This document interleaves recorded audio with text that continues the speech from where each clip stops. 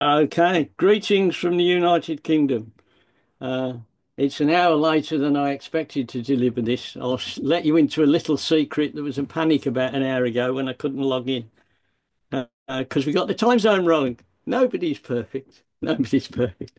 Uh, anyway, uh, thank you, conference organisers, for inviting me to speak on this topic.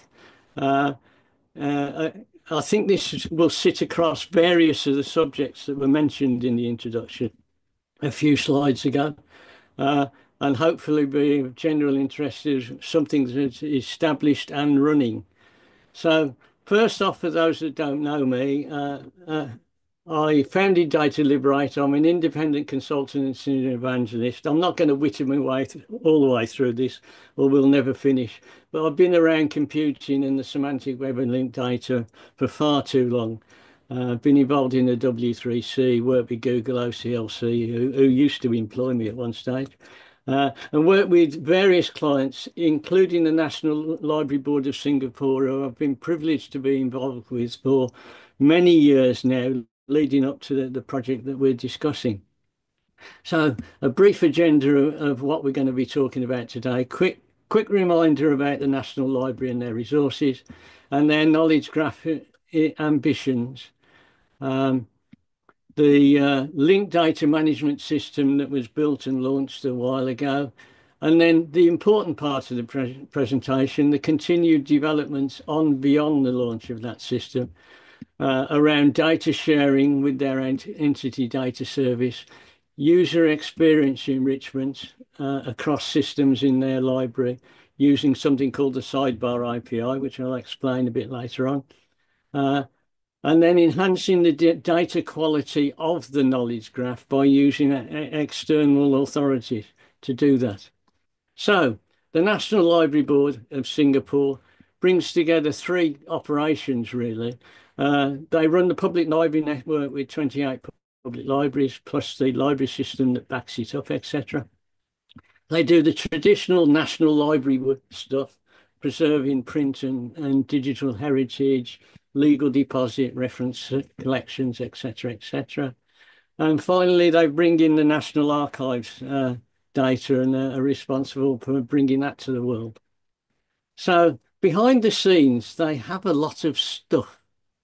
The library system's got over 5 million print collections in it. We've got over 35,000 oral history interviews. There's over 1 million photographs, all sorts of stuff, which they bring online to their community via several user interfaces. There's a traditional library OPAC, there's a search interface onto the National Archives, uh, there's a content management system which is used to bring music and art and pictures to the public nature. They've got a system called Infopedia, which is Singaporean folk. That's difficult to say. Singaporean focused encyclopedia. They've got an electronic journal. They've got a history site, etc. And bringing these together raised various issues, which was driving their ambition, which they brought to the table some 4 years ago now, to enable the discovery and display of entities from different sources in a combined interface. So that's to bring together the resources, both physical and digital, across the library, and bring together the diverse systems, some of which the interfaces I just showed you, for the National Library, National Archives, and the Public Libraries Network in a linked data environment. And finally, to provide an interface for the staff to manage and the entities and their descriptions and relationships. But this ambition had some technical aspects as well. They wanted to produce a knowledge graph that was daily up to date. They didn't want a project that pulled together data and gave you a snapshot that was a month or 6 months or even a year out of date. They wanted it daily up to date with the changes to the data in the library system and other associated systems. They didn't want to replace the current cataloguing processes and practices. They wanted the library system to be still cataloguing in Mark as the current processes in the library management system. They wanted their authority control system, which is in a system called TTE, internal to them. They wanted that maintained in its current environment. And they wanted the Dublin core content management for the content management system sites and the National Archives to continue as is. They wanted to move in a linked data direction, but they didn't want to disrupt everything else on the way. They also wanted the data shareable with the wider world. Hence, linked open data was a key aspect to this, and not just the library wider world and people that are interested in library resources, but the wider world, in which case schema.org as a vocabulary becomes important because that's what the search engines request to help you deliver their more accurate searching with data. And so in summary, they wanted an aggregated source of truth, not a new source of truth, but a source of truth which is an aggregation of all the cataloguing and data management practices across the library. They awarded a contract to deliver this to a consortium of 3 organisations, Metafax, who bring their Metafactory low-code knowledge graph platform to the party, which delivers semantic knowledge modelling and semantic search and discovery. Cuman, who are an Amazon Web Services partner, very important to this project, based in Singapore and a lot of experience delivering services to the public sector in Singapore. And bringing up the rear was Data Liberate, which is me bringing my many years of linked data, schema.org, semantic web, library management, etc. experience to the party. So to deliver this ambition, we soon settled on a basic data model, which is in linked data form and using 2 well-known vocabularies, BIBFRAME from the Library of Congress to capture the bibliographic details of bibliographic records, and schema.org to deliver structured data for search engines, etc. Also, using this data model, we could use schema.org representations of the content management system data, the National Archives data, and the authority data from the TTE system, well within the capability of schema.org. And then we wanted to add schema.org enrichment to the BIBFRAME data. We didn't want to replace BIBFRAME. We wanted to enhance it with the more widely available schema.org environment. So the effect of this is schema.org became the lingua franca vocabulary for the knowledge graph, which means all entities, persons, place, creative works, whatever, will be described as using schema.org as a minimum. Not exclusively schema.org, but as a minimum, which greatly simplified the programming and the software behind this system, because you could always assume that if it was a person, for instance, it would have a schema.org name and it would have a schema.org date of birth. And it meant, regardless of where the record was sourced from, most of the programming could make general assumptions like that. That's not to say you can't deepen your engagement with the data and go into BIBFRAME and others. Talking of data, they've got a lot of it. So with some 3.1 million source records being derived from the source systems, expanding to an entity count of about 15 million. And this is handled by data ingest pipelines, triggered by data upload from a source system. So this is an Amazon Web Services system, and there's available to the users within the National Library an area where if they upload a file of a known format, it will trigger an upload into the system. From the integrated library system, this would be daily, and it's in a Mark XML format for additions, modifications, and deletes of records within the library system. And the Library of Congress open source script Mark to BIBFRAME 2 is used to create the BIBFRAME representation from Mark. and the BibFrame to schema from the BibFrame to schema.org community group to then enrich that with schema.org data. The authorities file managed in the TTE system is output in a bespoke CSV format, so there's a conversion for that.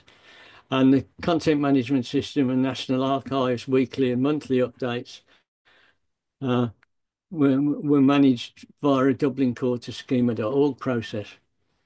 A little picture of what's going on here is the data is uploaded into the Amazon Web Services environment, and an Amazon EC2 instance spots this and fires off processing, which uses AWS Lambda serverless services to process the records in the cloud and translate into the BibFrame and schema representation in an RDF format, which is then uploaded into an OntoText GraphDB triple store in RDF form.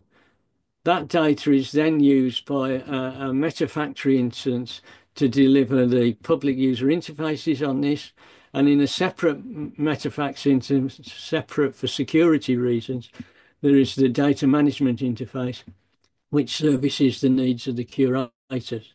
So there we have, in fairly simple terms, an environment where lots of records are converted into BibFrame and schema.org RDF and loaded into a triple store, which becomes the knowledge graph. But there becomes, anybody that's loaded a lot of records into a linked data environment will know there's always a need for entity reconciliation. There's lots and lots and lots of source entities, some 10 million of them in this environment. And you get lots of duplication. A particular example here is if you look at all the entities created when the whole library management data set is uploaded, we end up with 160 individual entities representing Lee Kuan Yew, the first Prime Minister of Singapore. In another example, an organisation entity has created 21 instances in the content management system, one in National Archives, 66 in the library system, and one, thankfully, from the authority system. But users only want to see one of each. They only want to do a search for Lee Kuan Yew and get one answer about the Prime Minister. So we had to deliver a data model that would satisfy this need while still accepting the fact that the data is changing on a daily basis. So we created what we term an adaptive data model. We have source entities, individual representations of the source data. This is where there was 160 of these for Lee Kuan Yew in the library system. Then we have some aggregation entities which track the relationship between source entities for the same real-world thing, not copying attributes around, just monitoring relationships at this stage. And then that enabled us to create primary entities, which are the ones that are searchable by users, displayable to users, and they represent a consolidation of the aggregated source data and some manually managed environments. I feel a picture need here, so let me draw a picture. So using a standard feature of most RDF triple stores called named graphs, we've got an area reserved in the knowledge graph to handle library system data, another one for the content management system, another one for the authority data, and another one, I won't draw another line at this stage here, for the National Archives. And when a MARC record gets processed that mentions Singapore Art Museum as a organisation, an organisation entity is created in that area. But as more MARC records are processed, it gets mentioned again and again. So here we have three entities that may be subtly different in their content, but representing the same thing. So this is where we bring in an aggregation entity to reference these entities as all belonging to the same real world thing. Similarly, in the content management system at the same time, some of its imports will bring in one or more source entities, which are then aggregated together. And even though the authority to control system would theoretically only bring in unique entity types, we copy the pattern here so that the processing behind the system that's controlling this can operate in the same way and scale across all four, including the National Archives sources here, or could scale across even more sources if they expand the system.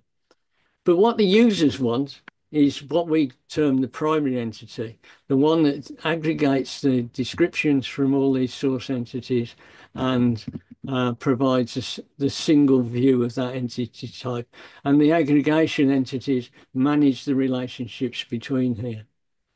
Looking at it yet another angle using the graphical display, which is part of the MetaFactory platform. Here we're looking at that prime entity for Singapore Art Museum.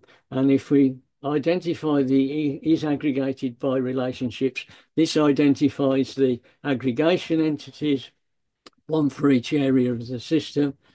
And if we open up the relationships between the National Archives aggregation and its single source entity, and similarly between the authority control and its single source entity. But if you look at the content management system, you see it aggregates 21 individual source entities. And if we look at the aggregation of the library system, it aggregates together 67 or 66 entities. So what we've got is some 80 plus source entities that are potentially changing on a daily basis, being tracked through 4 aggregation entities to derive the primary entity at the top of the tree, if you like. This is what I would like to call the entity iceberg, where visible to the outside world are the primary entities which allow for discovery, with a middle layer of aggregation entities that are bringing together the source entities that are regularly being ingested on the ingestion pipeline. And the whole lot is managed by a data management interface by the curators of the system. So we've ended up with the National Library Board's knowledge graph, which quite spookily at the moment sits at 666 million triples, 10 million source entities, 5.8 million primary entities, which are aggregation of the source-derived entities, which are searchable, shared with the world. And as a matter of interest, the split between them, if you look in this pie chart, the purple area is creative works, the black area are persons, the green area are organisation entities, we've got orange for place entities, and the remainder of what we call defined terms, which would be the subjects and topics within the system. So the linked data management system is powered by this knowledge graph, which is updated daily. It's a new separate environment built on established systems. There were no changes in source cataloging practices. No cataloger retraining was required. And it wasn't just linked data for to replace mark-based data. It was across the whole library. There was no replacement systems to implement linked data. Mark-based ILS swap out did happen, so I'm saying nothing changed. And what happened in one of our regular meetings, we were told that they're swapping vendors for their integrated library system in mid-project.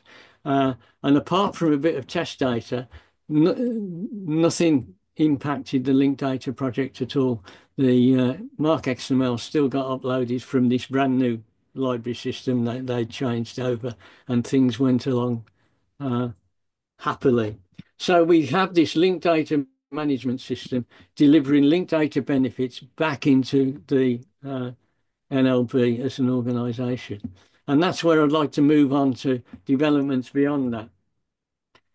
The first of these is what we call the Entity Data Service, which basically is an open linked data interface, dereferencing entity URIs. So if an entity URI is identified as a link from another site, it would be resolved into a description.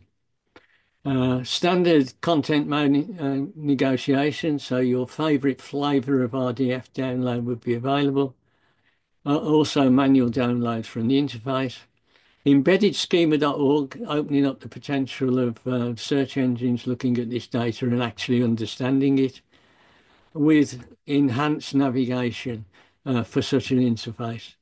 Here's a screenshot of the entity data service, looking at a person entity at this stage for Lee Kuan Yew. So you've got the usual attributes down the left-hand side, also known as references, birthplace, birth date, death date, children, etc. On the right-hand side, we've got navigation to other services, so effectively a same as relationship, plus an image provided by the National Library Board. Scrolling down, we can see things like parent relationships, nationalities, awards, alumni, etc. Kind of thing that spreads across the descriptions that we described this. A lot of those attributes have come in from the authority control system and the content management system, enriching the basic data that was provided by parsing marked records out of the library system. And as to enhance navigation, there's 3 blocks at the bottom that would open up links to works by Lee Kuan Yew, works that Lee Kuan Yew contributed to, and works about Lee Kuan Yew that you can then navigate around. And then you've got the download source data bit at the end. I would love to have shown you this live, but it's actually coming soon. It's passed all its operational tests and acceptance tests, etc. But as this system is provided on the Singaporean government network, which doesn't just have library systems on it, some of the security hoops the interface needs to jump through are slightly higher than one would normally expect in a general, almost commercial website. So as soon as it's leaped over those and a couple of bits of housekeeping is done, this will be launched live on the environment. Another thing that I wanted to show was enriching the user journey for the other systems in the National Library Board. As we know, systems are often silos, which means user search and navigation is constrained by the data that's within that silo. Whereas the knowledge graph is populated from several individual systems, and their entities are aggregated and related across system sources, which provides, if you like, the fuel to be able to explore between and across systems via a navigational interface sidebar. And that's plugged into the user interface of the previous system, if you like, powered by a JavaScript sidebar API.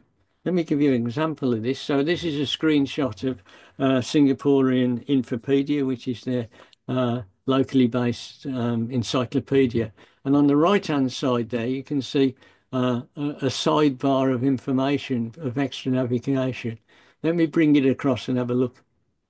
This is the representation of a primary entity identified within the knowledge graph, the linked data knowledge graph. So that description is coming from the primary entity, which is an aggregation of various things. The name is the main identified one, and the other links are relationships within the knowledge graph. Now, this is managed via the JavaScript sidebar API. So this JavaScript API is dropped into the user interface of the encyclopedia system. And when the page is displayed, an API call is made, and passed with it is the identifier of the page that the user is on at that moment in time. And because the Infopedia data is some of the data that's loaded into the knowledge graph on a regular basis, we can identify the source entity related to this particular page, and via the aggregation tree, identify the primary entity that's associated with it. And the data about that primary entity is then returned from the API call. So the description includes a list of what you might term about related entity IDs used to build the lower half of that sidebar. Clicking on the sidebar trigger new API calls to rebuild the sidebar display as entity relationships are followed or navigated around the system. So effectively, we're getting knowledge graph navigation via a sidebar, but not losing the context of the page that the user was on when they started that process. This is also coming soon. Love to have shown this straight away. Functionality is tested and been accepted, etc. But it depends on a user interface refresh from their content management system. They were doing the refresh anyway, and that's the best place to introduce navigational terms, if you like, at the time. So that's about the knowledge graph adding value to the other services within the National Library and broader sharing. Now I'm going to talk about using the outside world to enhance the quality of the knowledge graph itself. The first one is Library of Congress Name Authority File URI ingestion. That's a bit of a mouthful. But basically, for persons and organisations that get created with an LCNAF URI, which have been created via the Library of Congress mark to BIBFRAME script, picking out the URI from the $0 in the mark record, then created is an entity using that URI. They create an RDFS label value from the mark record, which concatenates together the $A and $D, for instance, from a 700 field.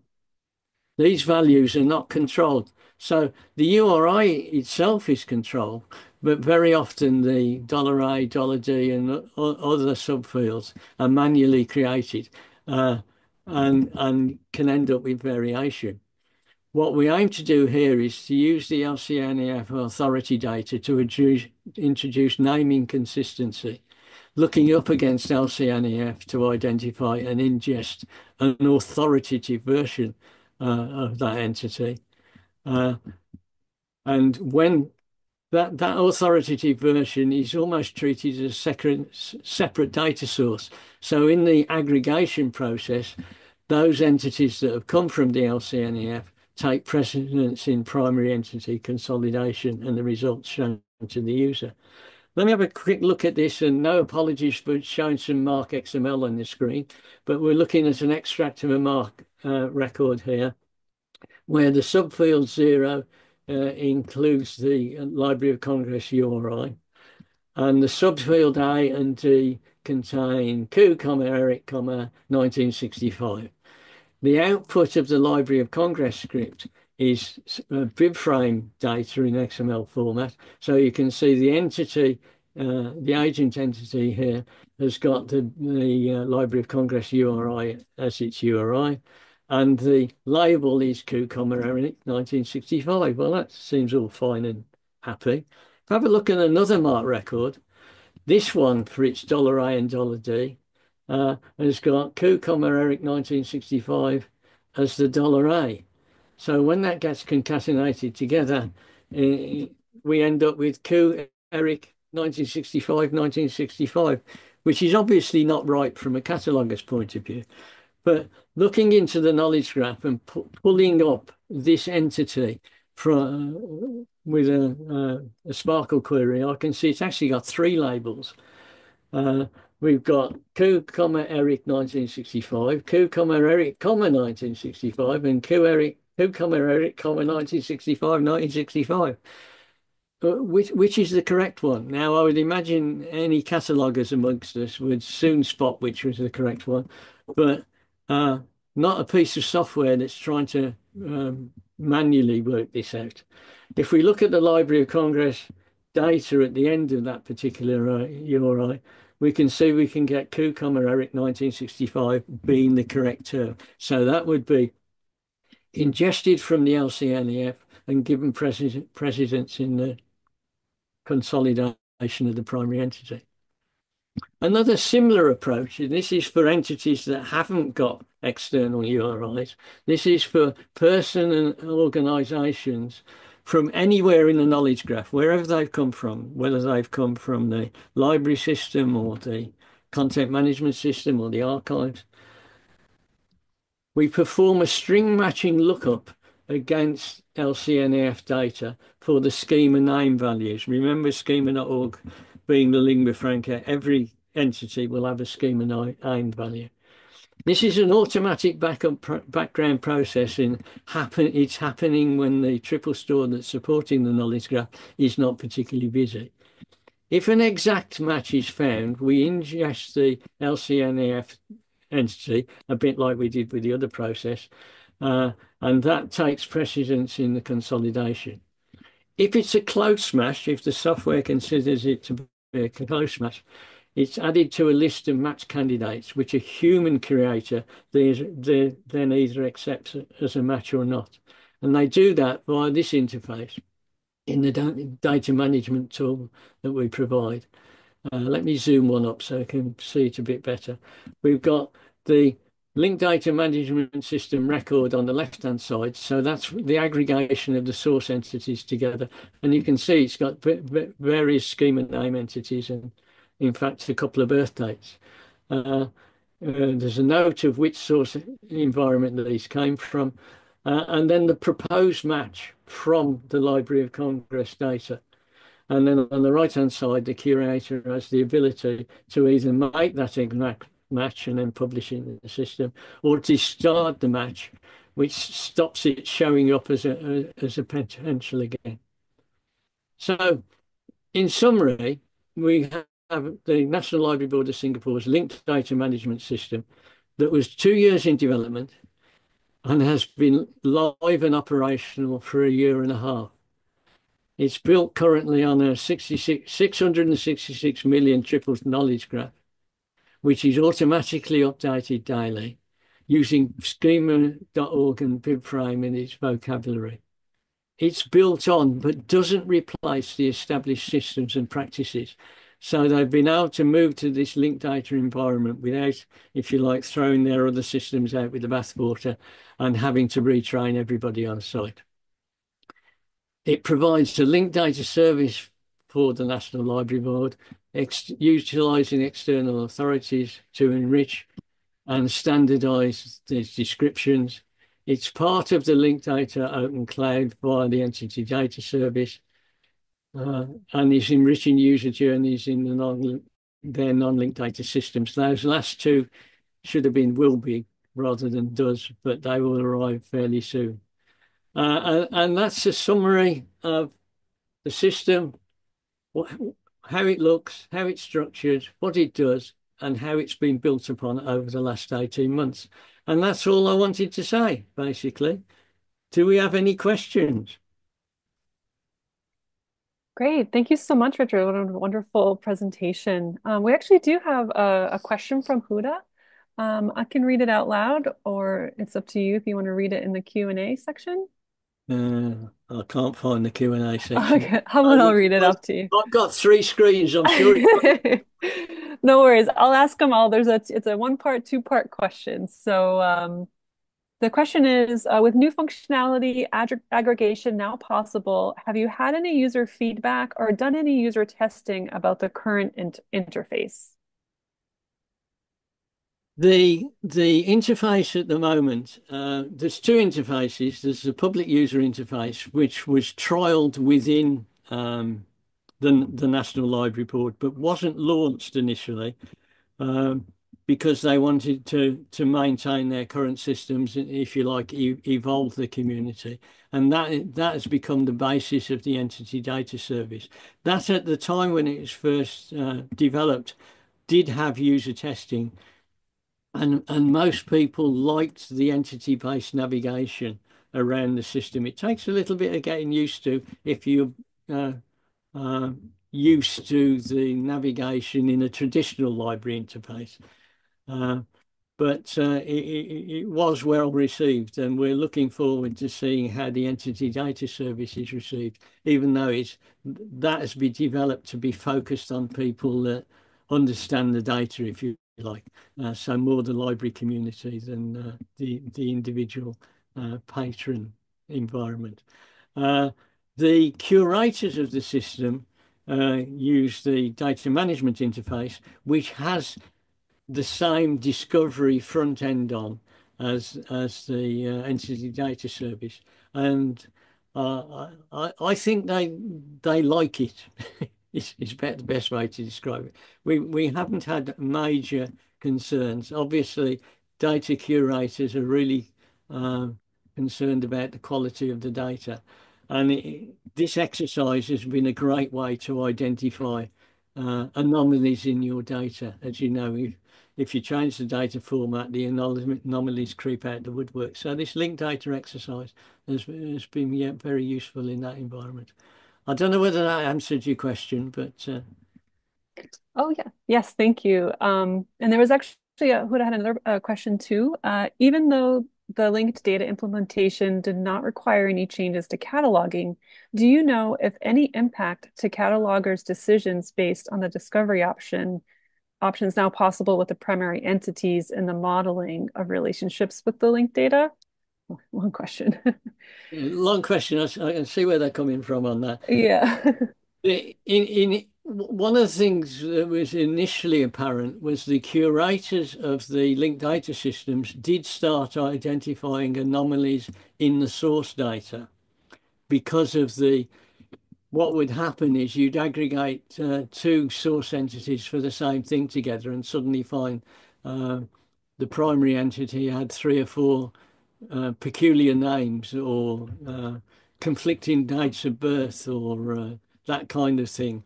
And that was fed back through normal channels back to the curator community, which I think back to the cataloguing community rather, which I think they appreciate. So quite often, rather than trying to manually fix the data in the in linked data management system, they would identify an anomaly like that back to the cataloging community, who would fix the problem in the source library management system or contact management system, etc. And then the next time there was an update of data, it would then reappear and fix itself in a linked data management system. I'm not really aware of how much searching of the linked data management system the catalogers in the individual source environments have taken. I know they're aware of it, but I don't know how much regular daily use they make of it. Right, lovely. It looks like Hoda said thank you in the chat. So wonderful. And also expressing her thanks for your presentation. Thank We you. do, yeah, thanks. We do have one other question in the Q&A from Dessa. Have you encountered any limitations in using the schema.org vocabulary for your system? If so, how have you dealt with these gaps?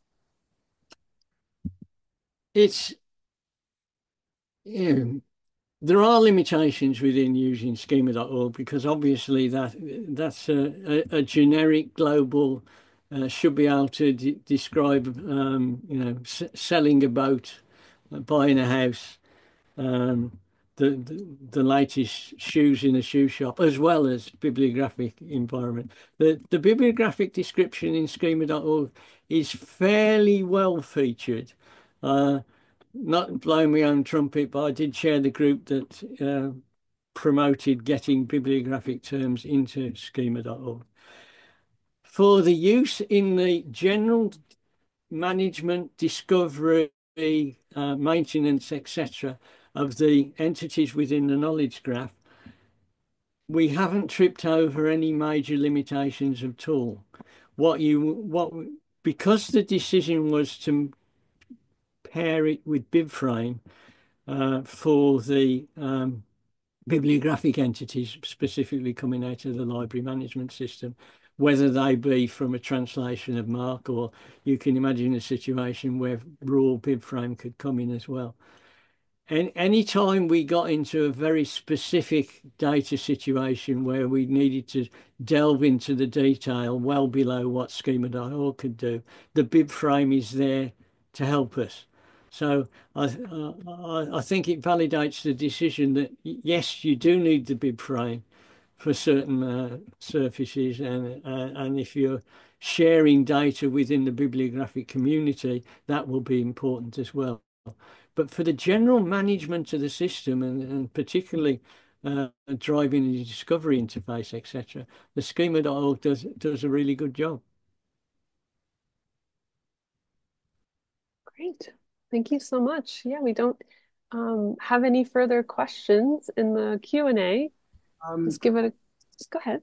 did we did Jessica had their hand raised. Did we wanna Jessica, did you have a question much earlier, or was that just addressed already? If you're still with us.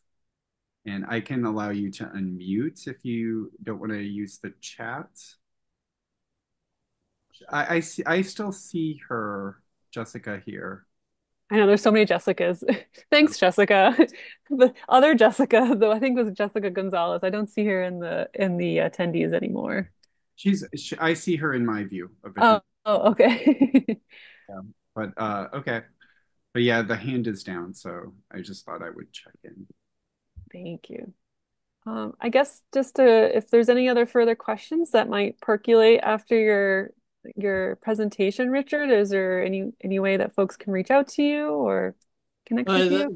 They can reach out to me on email, rjw@dataliberate.com. I'm sure any questions that come through the conference will get forwarded to me. I'm more than happy to answer those offline. Lovely. Thank you so much. I'll drop your email in the chat.